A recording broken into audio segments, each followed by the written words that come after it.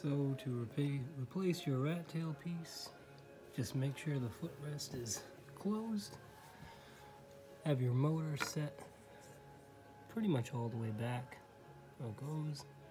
You'll take your piece here and insert it into that slot right there.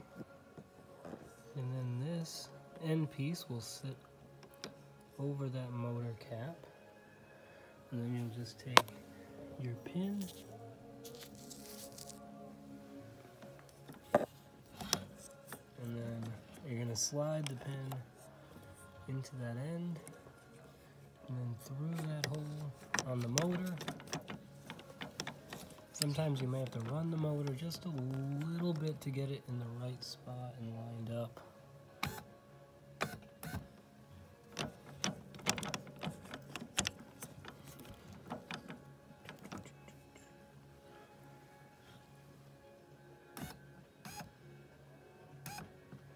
Now it looks like it's lined up. Alright, pin goes through. Take your setting pin, put it in, and you're all done. Just like that.